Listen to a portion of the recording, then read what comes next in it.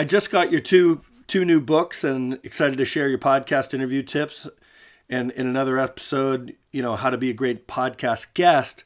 So tell us a little bit about your podcasting books. Yeah. So first off, these books kind of came to me, and I don't mean that from the writing standpoint. I mean literally members of PodMatch, which is one of the products we have. And I'll quickly give the overview for anyone who's listening who's not familiar. It's a service that works very similar to how a dating app works, but instead of connecting people for dates, it connects people for podcast interviews.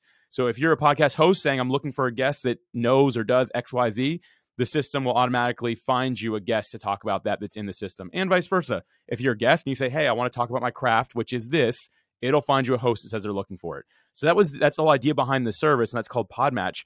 And I had members approach me saying, hey, we want to write a book about it. And I was like, well, I don't really know where to start with that. I'm like, how many of you are there? And they said, there's 30 of us. It's like, 30 of you? Like, what kind of club is this inside of our software I don't know about, right? Like, they've built this little micro community and said, we want to do this. And I was like, well, I don't know how. If someone here knows how to, let me know. And one of the people specializes in building multi-author books. What are podcast hosting things from listening to that episode that came to mind? I think you did really well. I really do like that episode. Something we talked about offline that you do well with, so I'm going to highlight some of the things I think you do well, is a shorter introduction. And I really respect that. And I mean no disrespect by saying this to other podcasters, but I was listening to a podcast the other day because the subject of it seemed very interesting to me. It was a show I had never listened to, but I found the episode. I was like, I'm going to listen to this.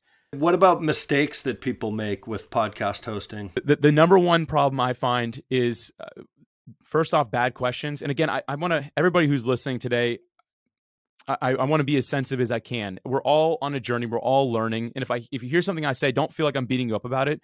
Just allow it to sink in, and maybe it's a chance for you to improve. The worst question I always hear hosts say, and it's the most common one that I hear, is, hey, Alex, welcome to the show. Tell the listeners about yourself.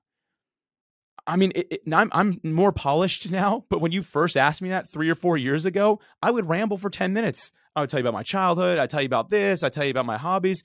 That's not what people want to hear that are listening. They want it to be pointed. And if you just go open-ended like that, it makes a really tough question for an inexperienced guest who might be a really great guest to answer because you give them no framework. So the first thing I hear a lot of hosts do is they just ask the wrong questions. Now, even if you want to start off with something a little more bubbly, find something. Hey, Alex, welcome to the show. I just noticed on your social media you just got back from a conference. Can you tell the listeners how that was and why you were there? That's a really pointed question that should direct the rest of the conversation that you're going to have. So for me, starting from the first question, have intentionality with it, a focus, a direction that you want it to go. And I think that, again, bad questions are one of the primary things I see go wrong with a podcast episode. Another one similar is the idea that you would already get out of the way in the early part of the interview what their website is, where you can contact them a little bit, kind of, ease them up, like you said, with something kind of fun, but then also say, yeah, this person is amazing and you can check them out here without going necessarily long like we talked about, but maybe getting some of that out of the way first. Is that useful or no? I have not figured out how to do that well yet, John, if I can be transparent. I'm a work in progress myself. There's some hosts that do that really well, and somehow their guests don't just like, oh, yeah, can I talk about that for 5 minutes, right? If you can find tasteful ways to do that, I think it's brilliant because, we mentioned PodMatch up front. That's why I gave the disclaimer of what it is, because what I don't want someone doing is me being like, yeah, PodMatch, and then we just get into it. They're going to be like Googling what is PodMatch instead of listening to the interview, right? That's why you give the short description.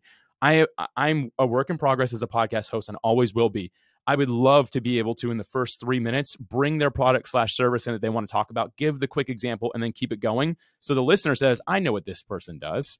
And they have that. And then, of course, I think it's important to reinforce at the end because you want to, as a host, give a singular call to action. And usually it would be the guest call to action for doing an interview, right?